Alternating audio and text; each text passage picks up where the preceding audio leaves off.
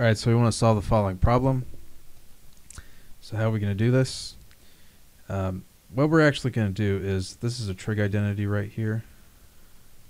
Actually, we can forget that. We can actually rewrite this as cosine raised to the fourth x minus 2 cosine squared x plus 1. And that means we can rewrite this as cosine squared x minus 1 cosine squared x minus 1.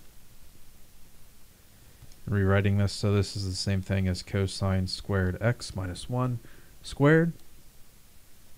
And a trig identity here, so sine squared x plus cosine squared x equals 1.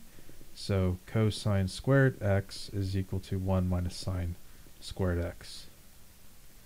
So we can rewrite this as 1 minus sine squared x minus 1 squared is equal, or can be rewritten as 2. This minus 2. Actually, can be rewritten so the 1's cancel out, and we're left with negative sine squared x squared. And this squared is simply equal to, it becomes a positive because of the square here, sine raised to the fourth x. And that's it. Alright, I hope that helped you out. Thanks for watching. Have a great day.